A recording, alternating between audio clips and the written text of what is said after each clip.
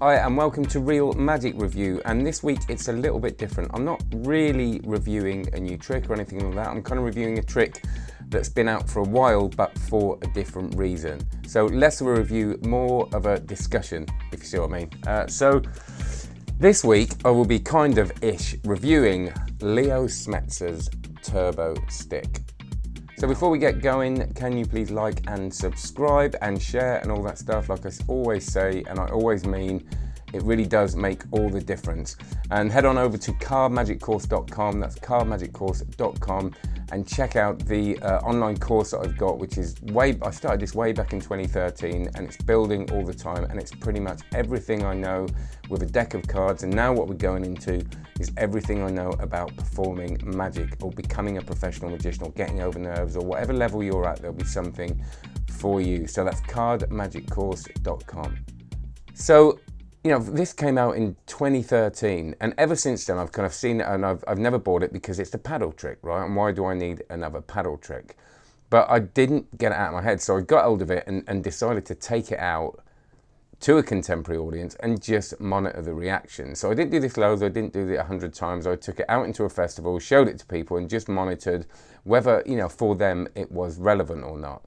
And this is what we're looking at really, is are we the magicians that it's just all about effect, or are we the school of thought which says it has to have meanings? And there's two kind of schools of thought in magic, and I don't really agree with any of them, and I'll tell you what I mean in a minute. So you've got the one school that says magic has to have some sort of external meaning. It has to have almost a narrative in a way, and it can't just exist for the point of being. So if you take, for example, the Omni deck, okay, now I saw a discussion on the Omni deck on one of the forums the other day, which kind of, I wouldn't say wound me up, but I wasn't far off it, and I didn't delve in there because I just knew it was a place where you can never return, that sort of rabbit hole. But so people saying the Omni deck is pointless. It's a stupid trick because it has no meaning. So to give it meaning, you've got to give it some sort of script. You've got to say that the glasses are becoming, the cards are becoming clear, or something becomes clear, or you've got to put that into your script to make it relevant. Now, I'm sorry, but I've been doing the Omni deck for a few years now, and I don't really say anything. I just go, lift your hand up, the cards are going to vanish, they haven't vanished, and the reaction is always really, really, really strong. So regardless of any meaning, regardless of any kind of clever scripting or trying to give you a reason for those cards turning into that plastic block, the reality is that people talk about it for a long time, and sometimes they'll see me at another gig and they'll say, oh, do that one with a plastic block, you know. So they know it's a plastic block, they know it hasn't turned out, they know it isn't some sort of like story thing, but they still love the trick and talk about it for a long time. And isn't that kind of what we're about? Now, it doesn't mean that we should do anything that just gets a reaction, because that's going back to it. It's got to kind of suit our context and suit ourselves. And that's again why I'm really confused about this thing, because to be honest, the first time I saw this and the first time I saw a knife trick, I loved it. I thought it was beautiful. I wanted to do it. I saw the reactions people getting. But there's something about walking around with this little paddle, almost like a lolly stick, that sort of, I don't know, it's almost like it grates a little bit. So I don't know whether it's because of the prop. I don't know if it's because of this movement that we all do and it feels a bit weird, which of course you shouldn't do like that. So let's just have a look at the footage and see the reactions. Slow, watch quick. Make sure I don't do anything dodgy. Hang on. All right, Mr. Fingers. Right. So right, stand up. You're gonna be on YouTube for the world to see. Right. He got struggles with his eyes, isn't he? Right, watch. Yeah, okay. So there's no trick questions here. If I ask you a question, it's meant to be as simple as it is. So you got three X's and three there. 3 O's. Right, Inside, so yeah.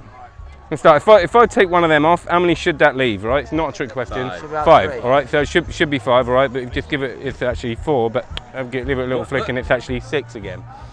All right, so we've gone back in time a little bit. I'm gonna, the weird thing, if I rub one of these off, it comes off the other side. Oh, yeah. All right? Josh, leave no, right, watch. No, right, so if I rub one of them off, it always comes off the other side. Oh, nice. But you go back in time like we did before, and you can go back to 2, and we've got 4. There you go. So watch. Yeah, that was good. So again, look, if I got the middle one, well, we've got one there, and that pops up to there. And you can actually move it down to there, and if you flick it, it flicks back up to there, and down to there, and back up to there. And back up to there. And if I aid station. watch, if I rub it off like that, right? Yeah. Right, it's not there. There's like a residue there you can see on my hand. Watch your thing. You throw it back on there, and that's the thing. And you just pop it off there, and you've got the pen again and the marker, and you've got. What? Very good. But you got 6 again. All right. So the way, so if I and it happens each time. So if I wipe that one away, you know, it comes off the other side. Right. All right. If I wipe that one away, we're left with 1, and then we get back and it's 2 again, right? Got 1 there because you haven't got 1 there, and then you've got 1 there, and you can actually move that back to there and flick it back up to there, and you've got the pen that comes out there, and you've got the. Yeah, which you've got. That's mad, man. Is it? That's mad. I was trying to watch everything like everybody always does, but Yeah. no, you got me. Cool. So you've got 6 crosses. If I remove 1 of them, how many should that leave? 5. Absolutely, all right, but it leaves out 6 again. Which is kind of weird, isn't it? As long as you have only been drinking, this is going to be all right. Anything else gets involved, it might start. Okay, you can move it down to there and flick it back up. There. The weird thing is, if you rub it off, right, it's completely rubbed off, and you see the residue in my hand, so you can actually throw it back on. You've got the marker there and nothing left. Very good, well done. Hey, like that. It comes off the other end as well. But the weird thing is, you're left with 1 there and 1 there, but not 1 there, 2 there. Okay, and we're left with 2. So if I rub them in, it's confusing, isn't it? You know those ales you said, is that helping or is it hindering? All right, and if you give it a little rub, you've actually rubbed it off, and you can see the residues on my finger there. If you just throw it on, it actually comes over there, and we've got the thing there. And if I rub that off, we've just got the pen and nothing there, and you can see that that's. Oh, wow. There you go. There we go. Thank you very much. Did you enjoy that? Really nice. So first of all, what I found with this is, yes, when I got the paddle out, it just felt a bit wrong. I did try a couple of times. I didn't get it on film. I was at and I put it behind the bar, right? And I was at the bar, and I'm gutted I didn't get the footage. I was asking people to film this, and a couple of people didn't do it right. But I just said to the barman, "Can you pass me that thing?" I didn't talk about what it was, and he gave it to me, and then I got him to pass me a pen, and I did it with a pen and the thing without saying anything about it, and that felt a little bit better. So I didn't overplay it. I didn't sort of make it as if I'd gone up and it was an impromptu thing. I just kind of said, "Oh, pass me that. I'll do a trick with it." And there were no real questions from the audience. Nobody really said, "Oh, what? That's pointless." Or I never felt it was pointless. And the reactions from that little cross moving around were genuinely puzzling. And I don't mean puzzling as in, I mean with a kind of magical twist on it, because we don't want to show people puzzles. It's a bit more than that. But I felt that it was a magical experience for them, and especially when they get to hold it at the end. What I also found is that a lot of people have kind of, you know, picking the thing apart and trying to get into it, which is again is quite a good sign. So I think that the effect itself is fine. It's not a closer for me. It's not some, you know, I always talk about the ultimate closer for me is the bottle through table or card on ceiling or card or ring to wallet or ring fly. I haven't really found that much that kind of tops all that stuff. And it isn't that. And when I talked to people afterwards, I did say, you know, what did you think of the trick? And a couple of people said that it felt like, I really enjoyed it, but it felt like it didn't really go anywhere. And even with the pen production at the end, they felt it was a bit of a kind of damp finish. So that doesn't mean to me that I think we have to find some major finale with it, you know, making it vanish or any of that, because that's not really context we're in. It's not really a vanishy trick. And that feels, again, a bit weird with a pen, because you're doing this thing and then the pen kind of comes out, and is that a different sort of trick, or am I overthinking it, as us magicians tend to do? But I do think it's a genuinely good trick to do as a kind of little interim thing, as one of those, you know, little down moments. You do something amazing, you say, look, I'm going to show you something really cool, you do the trick, and then you move on to your big finish. And I think there's a lot of variety in that, and especially if you're going to have kids at the venue. See, I have not got many tricks that kids really like. I've got sponge balls, I do a coin thing, I do a card thing if they write their name on it and they kind of like that. But this, I reckon, is something that if you had it on you and you know you're at a wedding and there's a few kids around, you kind of do that thing, and it's easy for them to follow and watch. And I think it's a fun thing. Richard Sanders has got a really good eye for what works, and that's kind of what he does to me. He takes, you know, you look at fibre optics. You look at extreme burn. He takes those sort of oldish tricks, because obviously extreme burn was Pat Page's Easy Money. I think I've got that right.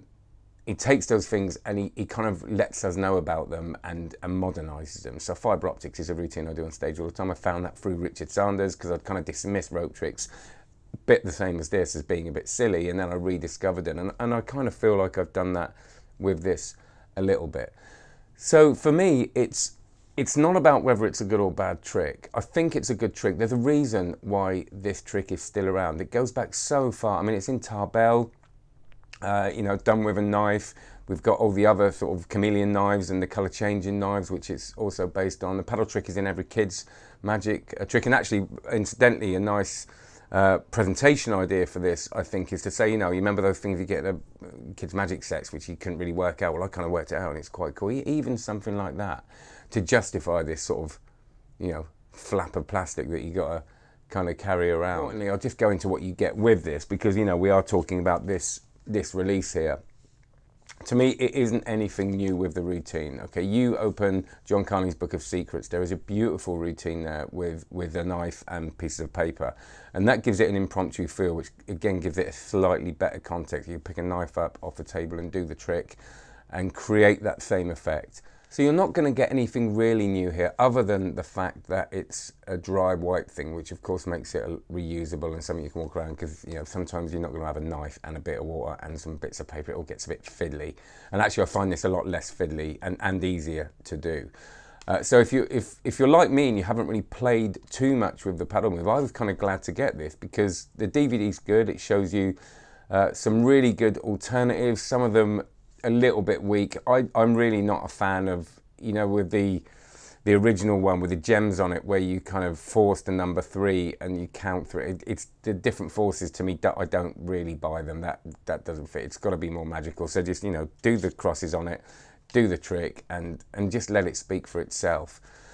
So there it is, Leo Smetzer's Turbo Stick, put out with Sanders FX, you know, like in 2013. And if you've got anything like this in your drawers, the point is just go and look for them again before spending all your money on new stuff. You know, you might find that you get this, you take it out and you have a really good time with it. And I've seen videos of people on the forums do it with great responses, way better than I got in the festival. So remember, that wasn't really worked in. So thanks very much. There will be more sort of proper reviews of new material coming soon. Let me know if you want more of these or less of them. If you want more discussions on older tricks we might have, just email me on steve@stevefaulkner.com or comment below. I do read all of the comments, and I will respond to them. You know, I'm not doing this just for what I want to do. This is about what you want and what you will watch. So steve@stevefaulkner.com, and please go over and check out cardmagiccourse.com, which is my online card magic course, 180 videos plus, and we're recording a new course at the moment on how to practice, all the psychology of practice. So we're going into a lot more theory, and there's a new Slack channel that we're creating a community around, and it's just $9.99 at the moment of recording this. I'm not saying it's going to be like that when you're watching it, if this is in a few years' time. So thanks very much, have a great one, enjoy the rest of your day.